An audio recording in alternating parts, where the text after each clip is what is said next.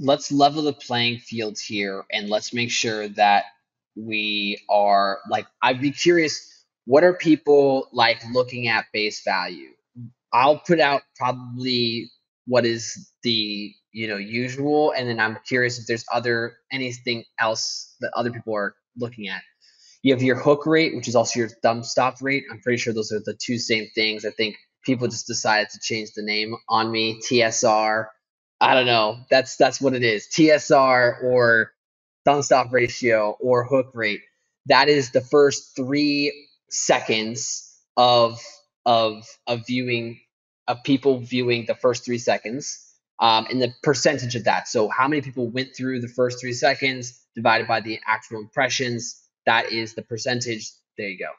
Then you've got hold rate. Oh, there we go. Here we go. I love this. We've got hold rate. If people can't see this, I'll also drop this Notion thing in the chat for us. Oh, let's see. Hold on. I can share this tab. I'm going to share this tab instead. Hold on. Let's see.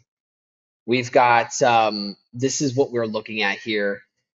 You've got click-through rate, which is what's clicking or how many clicks, percentage of clicks.